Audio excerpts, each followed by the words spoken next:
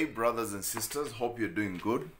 Now today I want to speak about the existence of God. How can we know that God exists? You see, we're living in a world where everything is trying to disqualify the Bible and trying to say, you see, there's no God, there's no God, there's proof like this, there's proof of evolution, there's proof of this, there's proof of that, that God does not exist, and everything came to be by evolution, and there are circumstances and some processes, and this kind of people who say that they are scientists, and they say that you see, there is no God and there is no way we can prove about it. You see, the world is very funny. People can sit down and do a lot of research about things which happened 6 billion years ago. There were some dinosaurs, there was some this and that, some archaeological researches dating way back, like they say. I don't believe anything existed by those 6 billion years ago except God.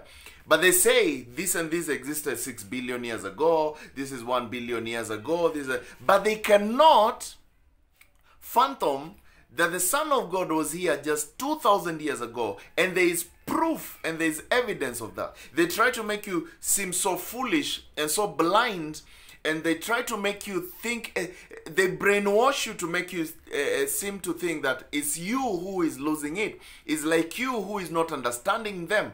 You see, right now, in Switzerland, they are creating a portal. They want to create a portal whereby they want to know the existence of the spiritual world. They want to join the natural and the spiritual world. They are looking for something called the God particle. You see, the human beings have gone from finding the smallest kind of particle, which is called the atom, in the physical world. Now, they're so much intrigued, and they want to go and look for the God particle, which is believed to be the brings out the creation aspect of life. You see, they want to create their Big Bang theory.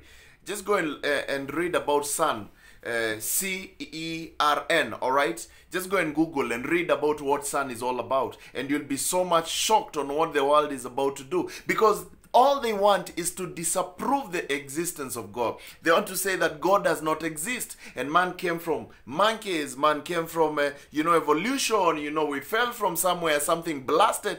And I want to tell these fools something here. And I want to prove to these fools, why am I saying they are fools? Because the Bible says, a fool says in his heart, there is no God. So I want to prove to these fools who say in their hearts that there is no God, how we can know that God exists, all right? Now, the first way that we can know is something called the internal witness. The internal witness, okay? Now, deep inside all of us, there's a sense of God. Whether you're a Christian, you're an atheist, you're who, there's a sense of God inside you. You're only in denial. Why?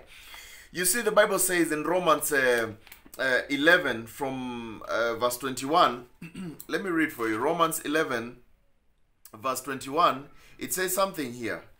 11:21, is it Romans 10? Let me just paraphrase. I'm kind of trying to look for this verse. All right? Let me just paraphrase, because I don't want to take a lot of time, but you can just go through Romans 11:21 to 25. Just go through that area.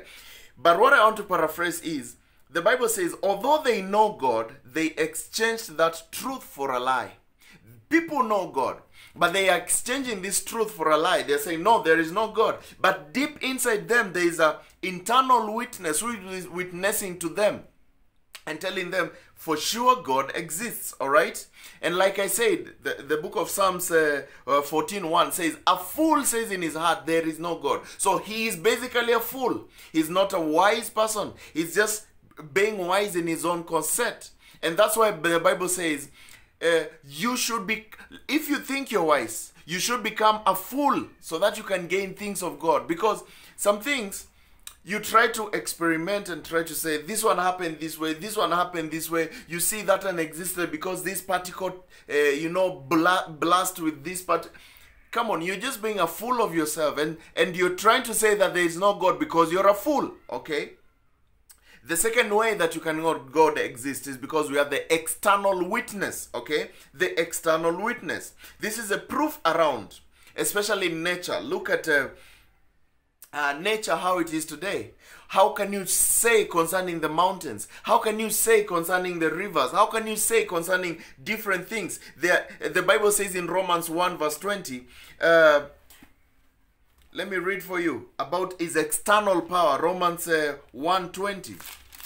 It explains to us concerning this, okay? For the invisible things of him from the creation of the world are clearly seen, being understood by the things that are made, even his eternal power and Godhead, so that they are without excuse. There are different things that you can see left, right, and center. You can say, for sure this one, there must be a very supernaturally bright being who created these things. Because there must be something to create something, all right? You can't just say something blew from nowhere. Wait, when they will blow that sun in Switzerland, just wait and see. Most probably, I tend to hope that the church will not even be here because they want to open a portal. And remember what the Bible says in the book of Revelation.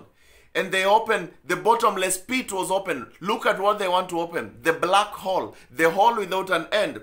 What do we call a black hole? That black hole that they want to open is a hole that you cannot see the end. How do you translate that? That's a hole which has no bottom. It is a bottomless pit. And that's what they want to open. They want to open a black hole to be able to connect the spiritual and the natural. So remember what the Bible says? That they opened the angel from the bottomless pit, who is called the Apollyon or Abaddon in a Greek word, I think. When they opened that, he came out and locusts came out from there to torment people for 5 months straight. And they were ordered not to kill anyone, but to torment them. And that's the time that the Bible says men's hearts will fail for what they have done. They look back and say, God gracious, there's a God in heaven. What have we done? Because of the pain that they're going to see. Let me tell you something. You definitely have to believe that there is a God, because the Bible tells us so. There is an external witness, okay? The God's invisible qualities. There is no excuse about this. Let's see, number 3. We have the cosmological argument. The cosmological argument, cosmos means the universe, all right? The cosmological argument. We keep on arguing all the time. You see, every known thing in the universe has a cause. Every known thing in the universe has a cause. So we have to trace the cause back to see the existence of God, all right? If you see man, where did man come? They say man came from blah, blah, blah, blah. So where is that blah, blah, blah? It was in the earth. So who created the earth? The earth was created by a certain thing. It blew. So who blew? Who made it to blow? Who made it to blow that thing? There must be an existence of a God, all right? I don't know